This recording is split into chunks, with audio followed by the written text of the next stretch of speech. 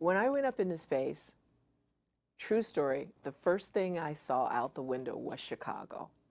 And it reminded me of that little girl who loved space and the fact that in order to be there, I had to have help and support. Even though I was a bright little girl, I needed help and support to be able to get all the way through to being up on the space shuttle. And it reminded me of some of the teachers that I had, my uncles, my aunts, people in corporations, individual scientists who made it possible for me to be there. And so today I'm sending out a hashtag, say TKU, to Mrs. Dorothy Miller, who was my 6th grade teacher, who, when I think about it, embodies everything that was important about being able to be a scientist. That is, she pushed me to excel. Today, Bear is celebrating this 20th anniversary by launching a program about saying thank you to a science mentor, role model, teacher, somebody who was important to them. And it's done through hashtag say TKU, to whoever your science person you want to recognize, are going online to saytku.com.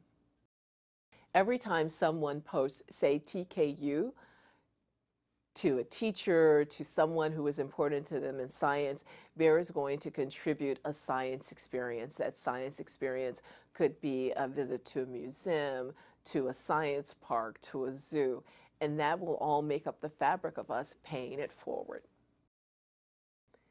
People say, how do we inspire children to have careers in science? Actually, children are already motivated and inspired around science. What we have to do is make sure that we don't demotivate them by telling them to memorize a periodic table to learn chemistry. No, you don't memorize a periodic table. You do the science experiments, the chemistry experiments that help you place the different molecules and atoms on the periodic table. That's how you remember it. The emphasis in Bear's Making Science Make Sense program has been hands-on science education. Hands-on means that you do the experiments, that you analyze the data and the results, that you do science the way scientists do it. We can use the fact that children considered science their favorite subject over reading, over social studies, over mathematics, to help boost science education because kids are already there. They want to be engaged. Right now, we're not using all the talent that we have available for us in this country. As we have not developed women and minorities in science, then we lose talent. To get more information, people can go to makingsciencemakessense.com, again, makingsciencemakessense.com, or to saytku.com.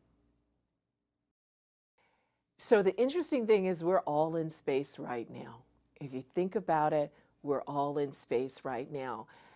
When you go up above the Earth and you leave the atmosphere, the remarkable things are the incredible colors and the views, and that you can see the world go by underneath you. And it's just this incredible feeling for me. It was a feeling of connectedness to the universe. And that's the reason I remind myself every day, I'm in space now and I'm part of the universe.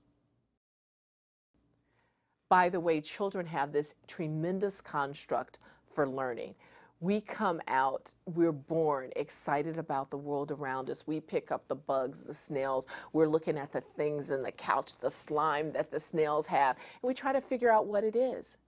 And that construct for learning, that construct around discovery, is what we have to support in hands-on education. So it's important for everyone to get involved in this Say Thank You, and they can do that by doing a hashtag, tweet out hashtag SayTKU to whoever their teacher is. They can go online to saytku.com in order to be able to post something online, a picture, other things about their mentors or people that were important to them in the sciences. Bear has committed to providing over 1 million hands-on science experiments by 2020.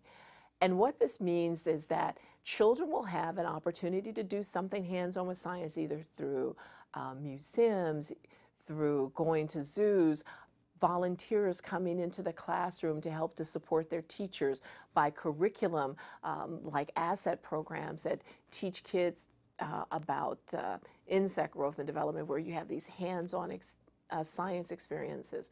Those are the kinds of programs that will make up this 1 million science experiences.